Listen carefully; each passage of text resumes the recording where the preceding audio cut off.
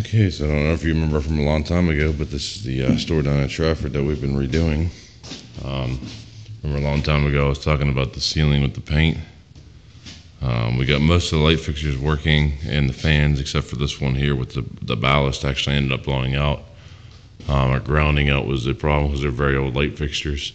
So we got a new light fixture in there that's going to replace that one, which all those are teed off of course.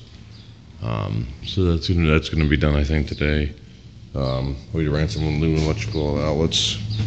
Did a little channel there. Coming up to the floors live line there. Also one coming up for the exit sign. We're gonna see about maybe jumping one outlet off of that there.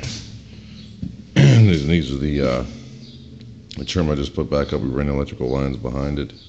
Chiseled it out the masonry there. You can see the one come up from there.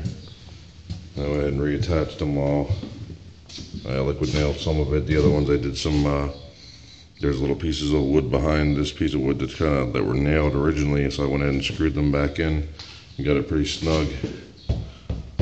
Everything's nice and tight. Cables are not crushed, so everything's good. I cleaned it up. I mean, obviously you're gonna have a little bit of gappages here and there with some things, but it's not gonna be 100% perfect, but it is a lot better. So every line's already up and ready to be put into its box there. See, they're a little loose, you can move them around.